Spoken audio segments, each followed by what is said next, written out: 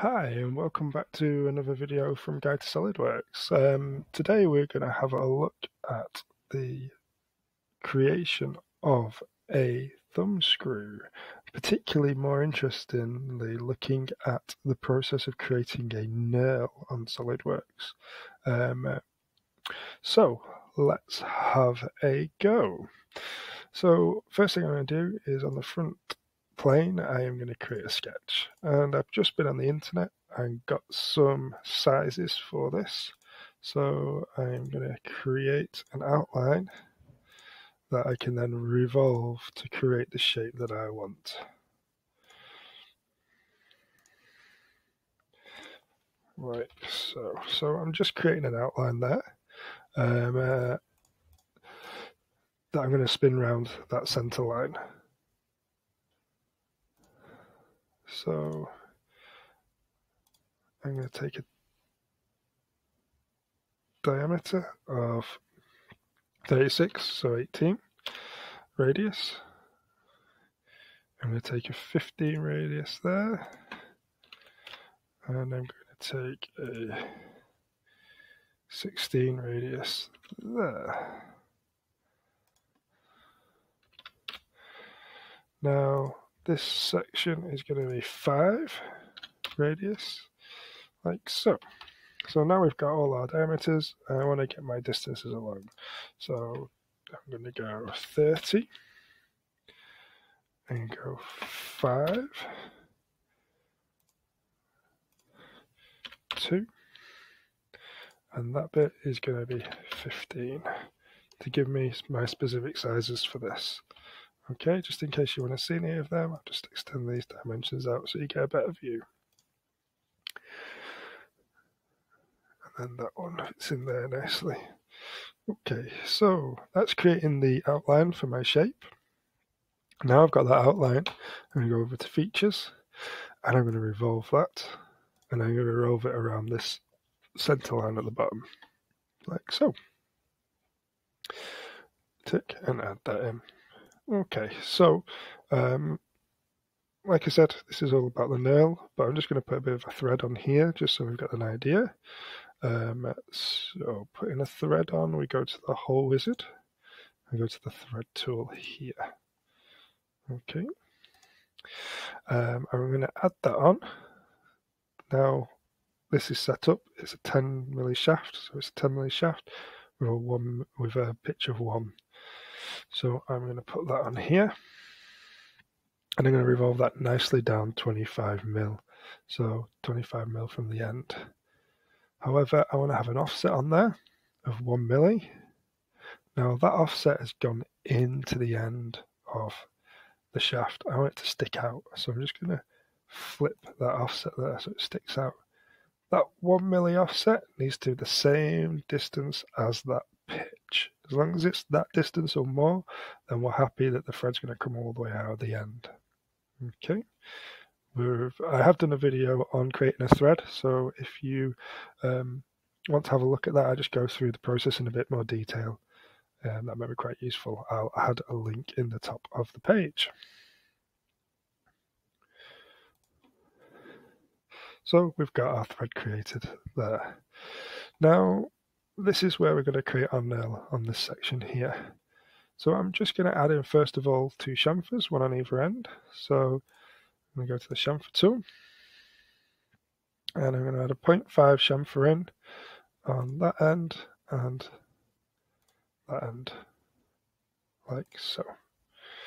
Okay, so once I've got that top surface there that I highlighted is the surface I'm going to put my knurl on. So to create a knurl, I'm going to sketch on this outside plane. So I'm going to sketch, and I'm going to create, in fact if I turn that so I am normal to that face so we can see a bit easier, I'm going to use this outside circle, the right outside edge, and I'm going to convert the entity on that to make a circle like so. Okay, now once I've got that circle, you can see it there, I am going to create a helix across this surface. So if we go to features, curves, and I'm going to create a helix spiral. Now this is all set up because I've done this before recently. Now what you'll have found is that they've been set to pitch revolution, and you'll have random sizes in here.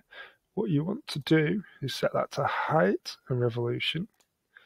You want to set your height as the distance from this face to the other side of this top section, which in this case is 15. And you want to set in your revolution will have been set to 1, which takes you all the way around like so. We don't want it at 1. We want to go to 0.25, taking me a quarter of the way around. Okay. Once I've done that, I'm just going to tick OK, and that'll add that arc in there. Okay. So then I'm going to sketch again on this face. So sketch on there. And this time, I am going to create a triangle. So I want that triangle to be right up at the top here. So I'm just going to put a center line in to identify where I want it to go. And I'm going to draw a line here. Clicking the point here, I've offset it because it allows me to create a relationship between. So if I click that endpoint of my center line and my line, I'm going to make a relationship of midpoint. And then I'm going to set that as a distance of 0.5. Zoom right in so we can see 0.5. Then I'm going to create a triangle. I'm going to bring that right down and up there. And I'm going to make that from this top line down to the bottom there, 0.5. Like so. Creating a sharp cut. And that cut is what's going to cut through the surface of this top face. Now to do that, I need to go to my features, and I'm going to go to sweep cut. So I'm going to sweep cut that shape, that profile, along that curvature, like so. And that'll take it around there. Tick that, and that gives me that cutout all the way through the surface there. Now, from that, I am now going to pattern it all the way around like this. So I use the circular pattern. So I'll just go back to that so I'm not rushing off. So here's our linear pattern option in features. Drop down to circular pattern. And I am going to use my direction of this outer circle in the front face there. And it will put them on. Now I've set it to 50. You'll probably find that when you come on, it's set to 2. I just found when I was doing it, make sure that 50 was a nice number. Sorry, I just made when I was doing it, I found that 50 was a nice number to make it look quite nice. You also need to make sure that it's equally spacing and not instant spacing. So make sure it's equal spacing between them. Once we've got that, I'm going to tick that and add that in. Now, depending on your processing power of your computer, this should be quite quick, or it could take a little bit of time. Not too bad there. I am just going to hide that helix, just get it out of the way so I don't have to keep seeing it, the top face. And you can see now we've got that line coming across. Okay, sort of curving around the surface like a knurling tool would. The issue is now we need it in the opposite direction as well. Now I could create another helix, create another triangle and repeat the process. However, it's a pain to try and get in exactly the right position. Or to make it a lot easier for myself, I could click on this outside face, create a plane, and I'm going to flip the side of the plane to halfway through here, which is 7.5 millimeters, because it's 15 long, 15. So I'll tick that, and that has dropped that plane slap bang in the middle of there.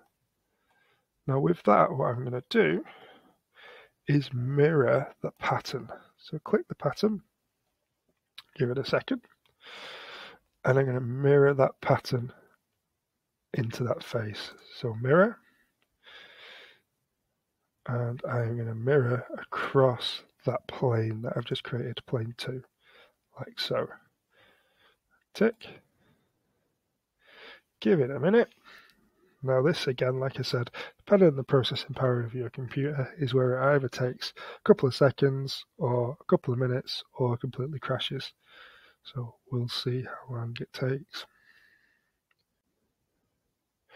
Okay, so a few seconds there, but not too bad. I'm just going to hide that plane now, and as you can see, we have got a lovely thumb screw with a nice knurl face on the outside there. Looking pretty cool. Okay, so that was just taking you through the process of doing a knurl, and again, just looked at a quick thread.